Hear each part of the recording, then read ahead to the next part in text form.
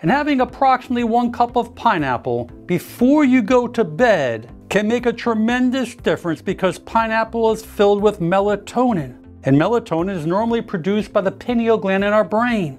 And this can help reset your circadian rhythm, also known as your 24-hour sleep and wake cycle. And this can help you get to sleep faster and sleep much deeper through the night.